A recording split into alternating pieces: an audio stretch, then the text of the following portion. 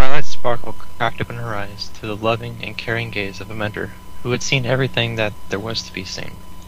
The corners of her mouth moved up slightly, her old and wrinkled face scrunching up as she used what energy she had to give a smile. Princess Celestia sat next to her, a weak smile upon her lips. Twilight lay in the bed she had since her first arrival in Ponyville, the spring still holding strong and keeping her comfortable during her last moments in reality. She just lay there most of the days, so weak that she couldn't even lift a book to her eyes to read the philosophy that it may offer her fading mind. The one thing that she enjoyed she could no longer do, and she just lay motionless in bed, sleeping through most days and only waking to use the restroom with the help of a nurse. The other elements had passed on years before, and as they passed on, Twilight could feel a small part of herself die along with them. It was as if they carried a part of her life. Essentially, they had. They were always there for her during the toughest times and always gave sympathies when they were in order. They loved her for the egghead she was, and she loved them back for just as much as they were. They had always lived together, done every adventure together, and always shared the warming light of Celestia's sun together. They were all there for each other up until the end, when they reached the point of hospitalization. It happened suddenly at first, Pinkie Pie being the first to have to enter the white sterile walls of the hospital. Then it was Rainbow Dash, Rarity, Applejack, and Fluttershy to go in. It was always hard on her heart to see them enter the white walls of the hospital, but it comforted Twilight to think that they left on a stretcher for heaven, where she hoped that a place was awaiting each and every one of them. It was hard for Twilight to think about her friends, mainly because these days her memory wasn't near as good as it had been. She'd forgotten where she was at times, and often wanted to speak with Rainbow Dash or Pinkie Pie, only to find out that they had passed years before. It hit her harder each time her mind brushed over the thoughts of her friends during the remainder in the hospital. Each one that she had the chance to visit, she took every opportunity to, and each pony always wore a smile upon their lips as if nothing was wrong. They always asked her if it hurt, if dying actually hurt. And each time they asked her, she couldn't give them the consolation that they needed. She couldn't help them any more than they could help themselves through it. And each time, she couldn't tell them that she didn't know. All she could do was break down on the beds, the white sheets dabbing away at her tears as she cried for her friends. They had come to tell her after she had broken down in tears that it would be all right, as if Twilight was the one laying in the hospital bed. Twilight now had her eyes closed, small droplets leaking from under the closed eyelids and dripping down into her mane. Over the years, it had begun to fade. The deep blue hair that she once had was reduced to a mess of silvery ash mane. The white streaks of purple and pink both faded to lighter colors of pink. Twilight opened her eyes, brushing some hair away from her eyes with a hoof. Princess? She asked, silence laying heavy, and wait for her quiet, raspy voice to cease echoing through the room. Yes, my faithful student. Celestia replies, a sense of eagerness dripping in her voice. I was never able to give my friends the answers they wanted, she said, a wet cough making its way from her lungs. But does it hurt? When you died, does it hurt? Celestia looked down upon her faithful student, mouth agape in hesitation to speak. Twilight, I can't promise you that it won't, or that it will, but the fact is that it's a rather unexplainable phenomenon. It just happens, and you can't just explain how it feels. But have faith, Twilight. It will happen when your time is right. Twilight closed her eyes once more, taking in a deep breath of air and releasing it as a sigh. The expression on her face was that of pure exhaustion. It wasn't necessarily the fact that her body was beginning to fail on her, but it was more that her mind began to tire of life and all she knew of it. Life made her so happy at times, and it also brought her down on her knees. The best way that Twilight could come to think of it was that it was just time. She knew she was ready, but it was just a matter of when. The others had passed, but she had continued to live.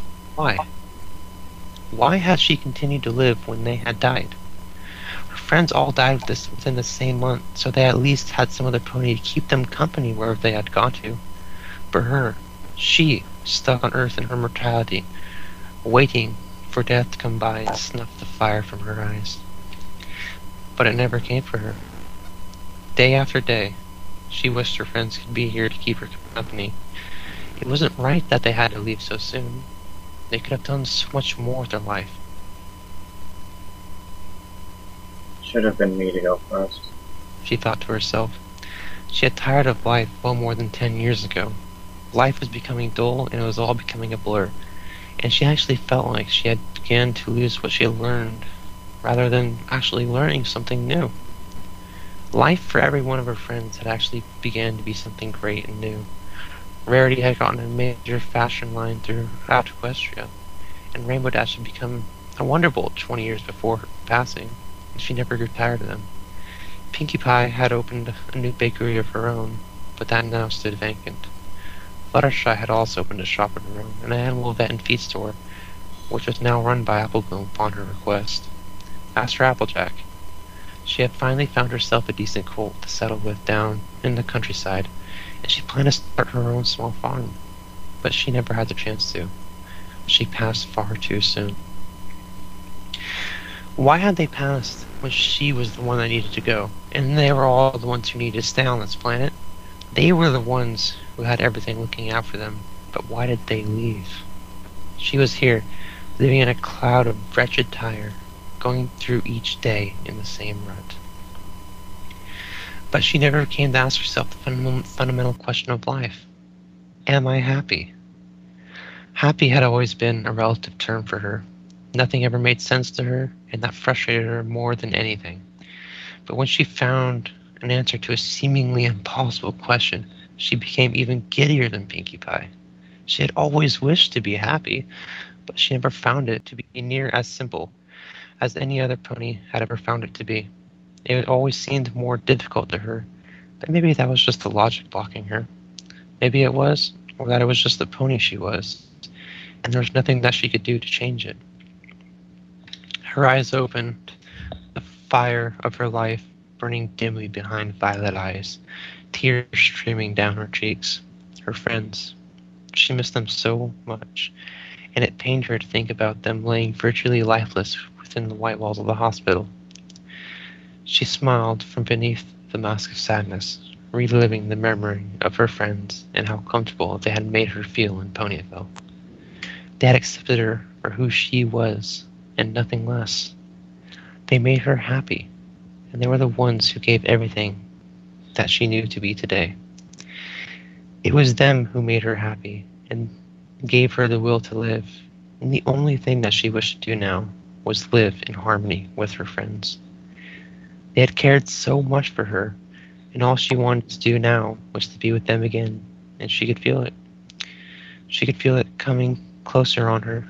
She could feel her mind going somewhere else. Celestia? Twilight spoke up, her voice still very quiet and weak. Yes, Twilight? She replied without haste. I think it's time for me to go.